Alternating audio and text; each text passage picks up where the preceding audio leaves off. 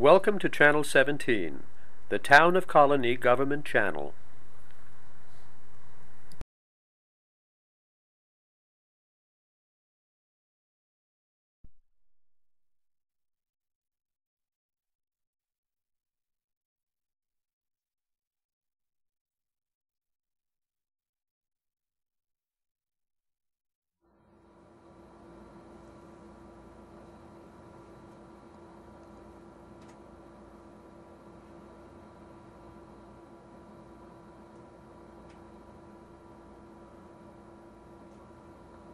Hello, I'm Wilma. I'm a recovering addict, and this is Inside Addiction. Well, tell me how it was growing up. Growing up for me, I'm the second of five children, second oldest of five children, and I grew up in Barbados. At 2.5 years old, I was sent to my aunt's, which was my mother's aunt's, because my mother couldn't take care of me, so I was sent to my mother's aunt, and my aunt took care of me, sent me to school. I remember my first day of going to kindergarten. My aunt was a seamstress, so she always really dressed me up very well. At that point, I really didn't know any of my siblings. I knew of them, but I really didn't know them. My mother, after that, didn't really come around too much, so I was kind of integrated into that family. My aunt never had her own kids, but she had adopted two other young men from the neighborhood. Back then, you can just bring kids into the home, and it was okay. You didn't have to go through any kind of legalities to do that. So I was like the only girl in the household, and my aunt really took care of me and her husband. They really took care of me. And that went on for many years, and they sent me to school, to good schools. I went to private schools.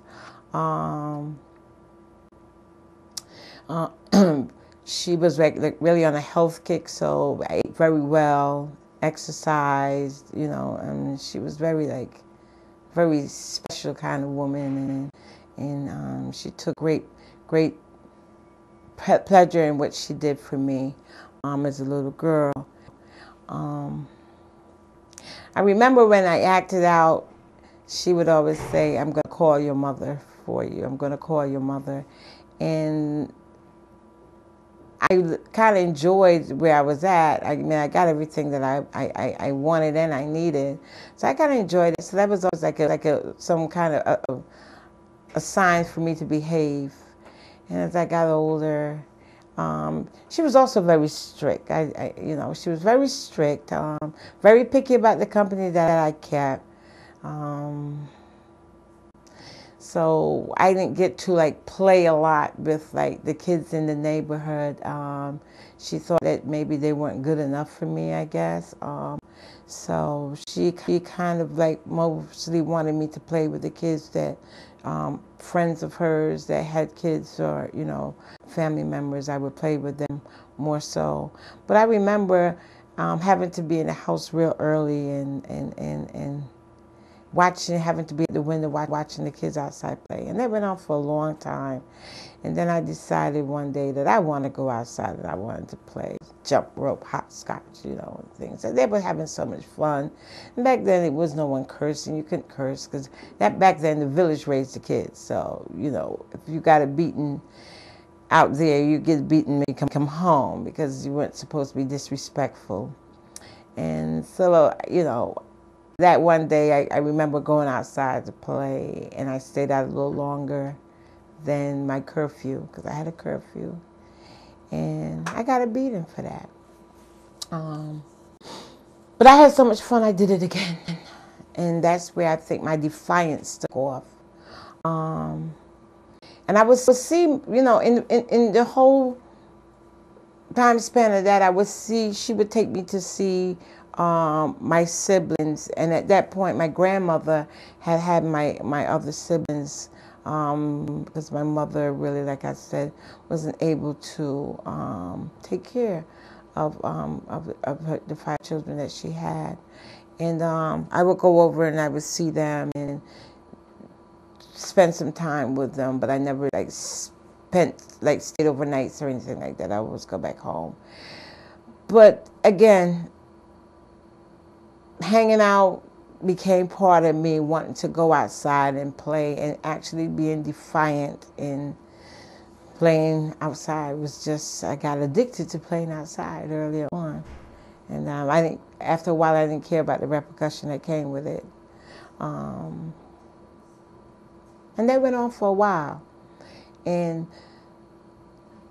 I remember my uncle, he was like the only one in the household that drank. And he would go out every evening and go out and have a drink with the boys. I remember him doing that and would come home. But there was no violence or anything like that in the house. He came back very quiet, very calm. And so that didn't really affect anything that I can remember. But I also remember my aunt making, there was a homemade remedy of, we call it rice wine. He would take all these, a concoction and mix it together and let it sit. And then when the holidays rolled around, you would have wine. The company came around. And I would always get a little sip, like on Easter, Christmas, certain occasions. And I remember that, and I remember feeling really woozy from that. I remember that very well. And that went on. But by the time I reached about 15, like my rebellion really, really progressed to a point where I was not going to school anymore. I wanted to hang out more than I wanted to go to school. And I just stopped going to school. So tell me about the first time you used alcohol or drugs. I think having that rice wine and that effect was the first time. And that was way before I even thought about just running wild. The effect from that was like my first use that I can remember. But after I had left home, 15, then I went to my grandmother's house, and I started really using then because I was out of school. I had quit school, and I really started using with some people that lived in my grandmother's neighborhood. And so that became part of the everyday thing for me, and I adapted pretty quickly. At 17, I had my first pregnancy, and I drank during that whole pregnancy. And I remember one day being very intoxicated and falling and hitting my back, and that baby died. I was like 7 months pregnant, and the baby died. And that was like my first tragic experience with alcohol. But it didn't stop there. Once I, went to the hospital, got better and came out and drank again. This is unknown to having a problem. Didn't know he had a problem. Back then, alcoholism wasn't discussed. And I'm going back, 40 years, that wasn't discussed. And I just kept drinking, just kept drinking. Marijuana came into play later on. But it kind of went hand in hand. And back then, it was very, very accessible. Marijuana, there was nothing wrong with that either, And I had my fair share of marijuana in Barbados. By then, my mom came to the United States, and soon after, my grandmother asked my mother to please see what she can do to get me to come and join her, because there was nothing else that she can do. By that time, I was involved in every criminal activity you could think of. I just was running wild in Barbados.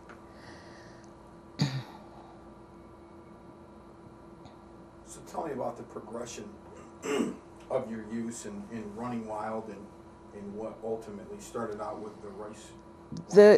The progression came while I was still in Barbados. I remember like almost every night coming home in a blackout where they have to actually bring me, knock on my grandmother's door and just throw me in the living room. Like I drank till I was out. And that went on for some time, and I think that's what prompted my grandmother, after many talkings, many talkings, and I would turn around and do it all over again. And I think that's what prompted my grandmother to ask my mom to please hurry up and get me out of Barbados. And when I came to the United States, I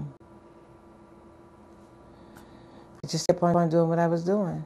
I was introduced to harder drugs here, and I fell right in place. I didn't miss a beat. And I kept using, and I kept using. I done stole, manipulated, lied, lost many jobs. I always try to work, because I need to say that prior to all of that, my aunt had instilled very, very strong morals in me, as far as being self-supporting, self-sufficient, respectful. So I had those core moral values. However, once I started, when I got here and I continued using, I lost a lot of them. A lot of them were misplaced, I should say. And I kept on using, and I met, some people that weren't the nicest people in the world, and I then became some of those people. And I went through the whole welfare system, and I got pregnant right after coming here, arriving in this country. I had my daughter, didn't stop using. 11 years later, I had my son, didn't stop using.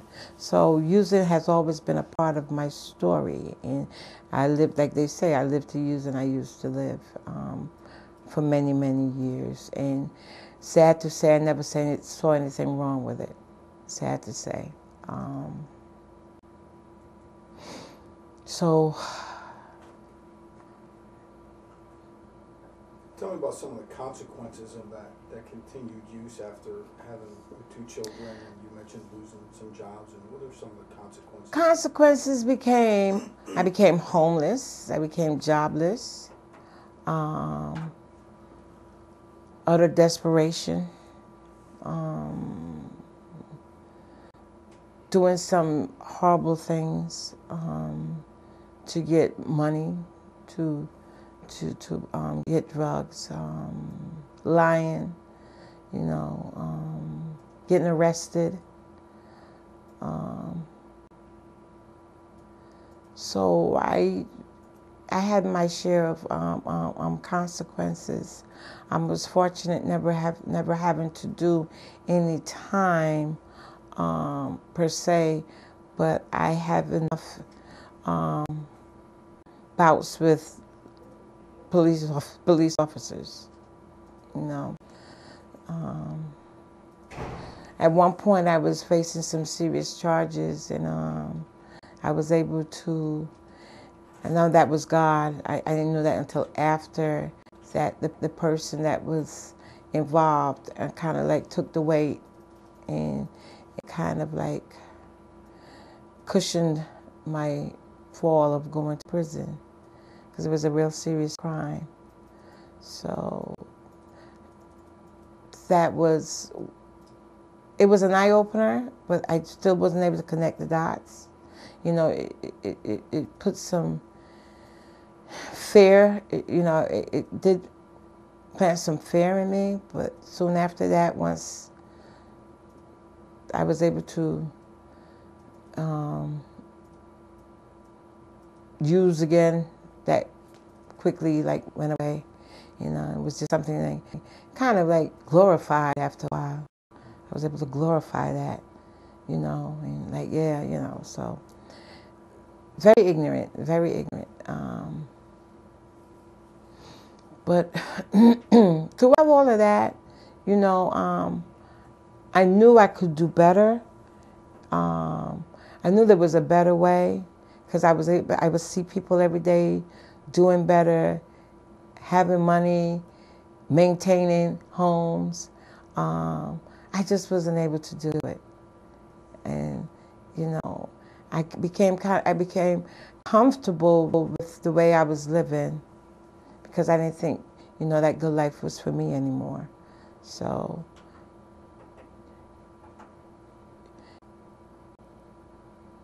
it was just a horrible way to live. It was just horrible. It was just, I was very desperate, you know, but I just didn't know how to, like, pull myself out of that hopelessness and that helplessness. Just tell me how it was at that point that you ended up actually getting help.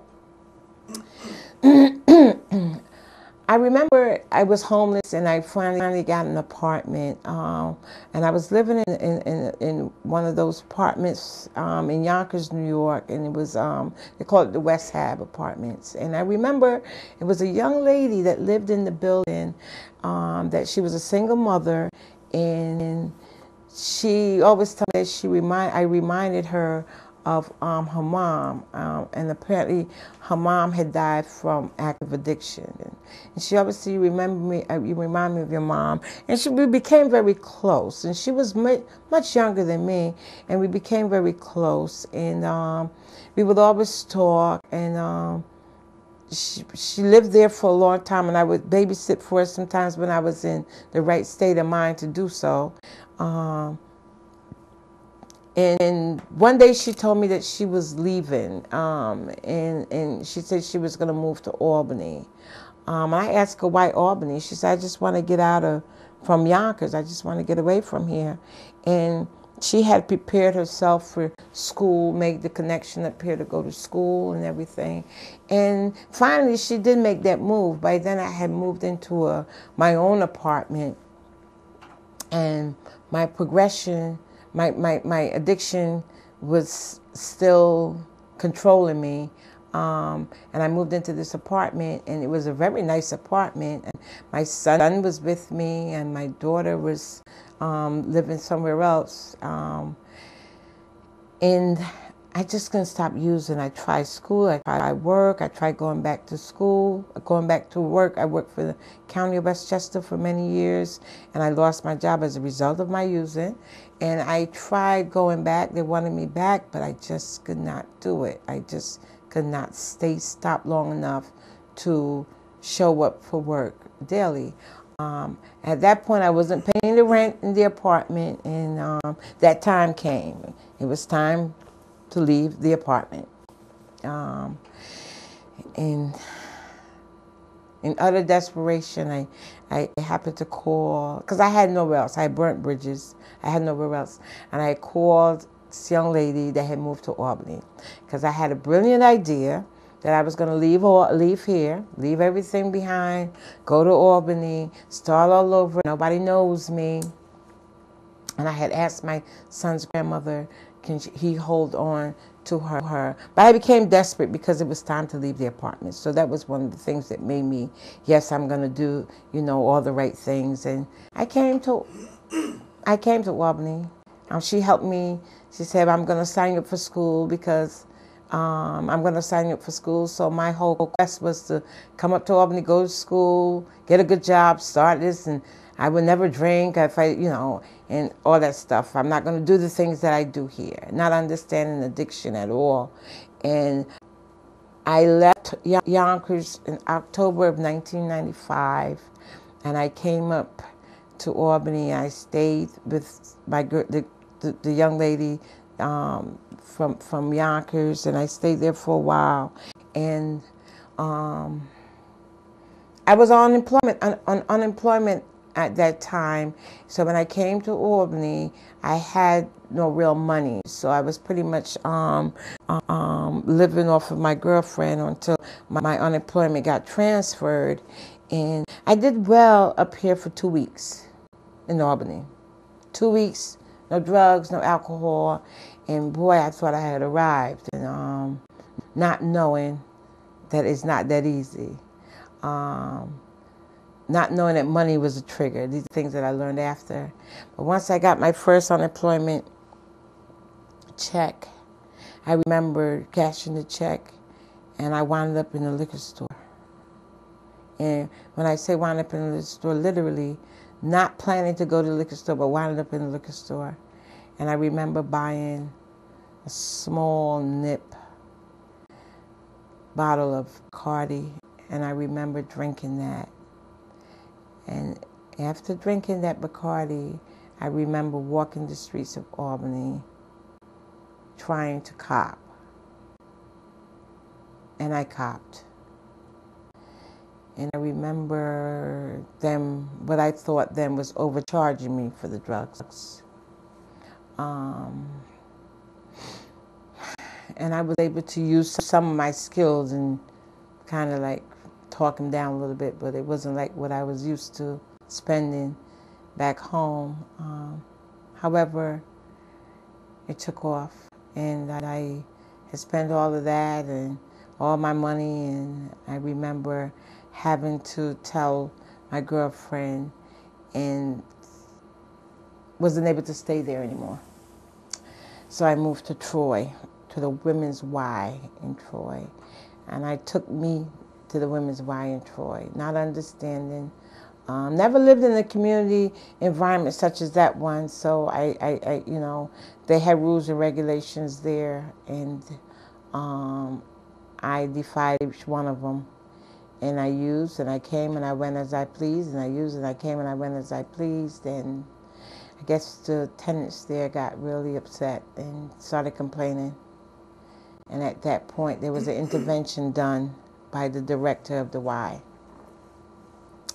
And I remember her, this was in December. This was in December 29th. I remember her knocking on the room door of my room, knocking on the door and asked to speak to me. And I went downstairs and I spoke to her. And she didn't ask me, but she told me that I need to get some help if I wanted to stay there. And I remember being real speechless. I wasn't able to defend anything that she was saying. I remember being really speechless because all I could have thought of that time that if I get thrown out of here, I have nowhere to go. And that's when I guess it all began for me. She sent me to a recovering a place, which was located right across the street from the Y, and she sent me over there, and that's when they asked me all these questions, because I need to say I never sought help with my using, never sought help, never saw anything wrong. People around me went to get help, but I didn't. So she sent me over there, and that's when it all began. They gave me an appointment to come back, and I went back, and that's when I sat in this room with all these people in a circle, and it took off from there.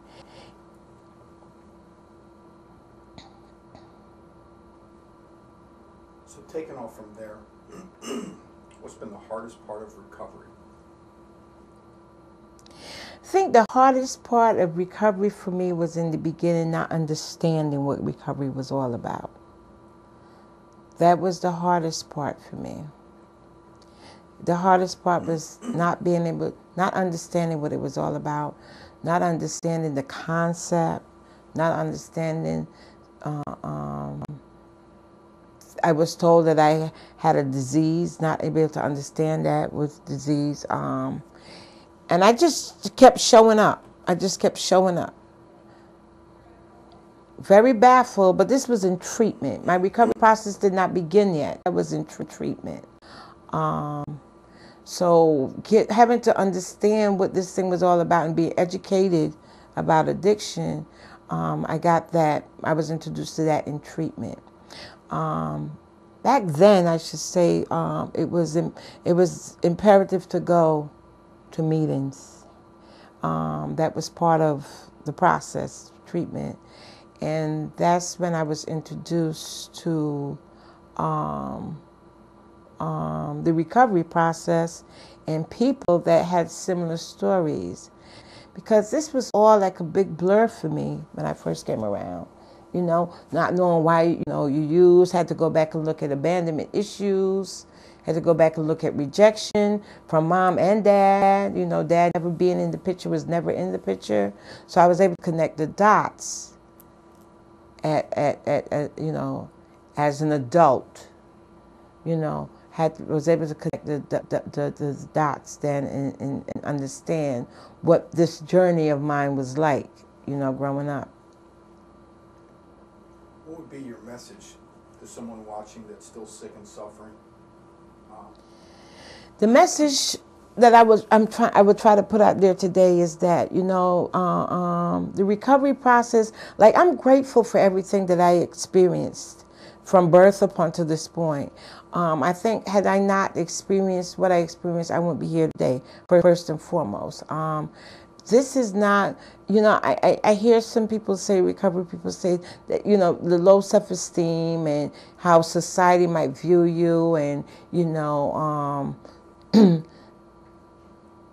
that this is the best thing that can happen.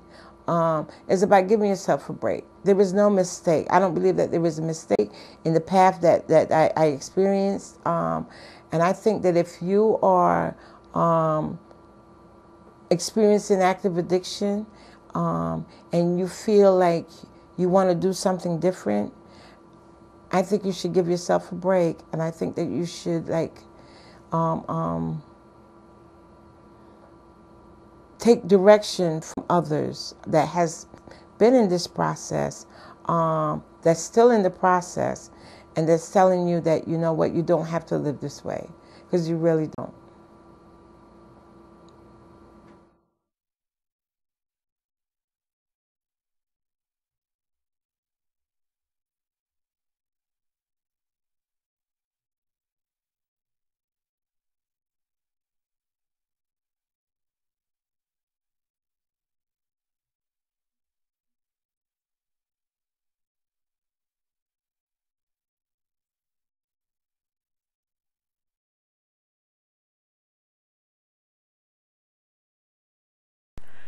Welcome to Channel 17, the Town of Colonie Government Channel.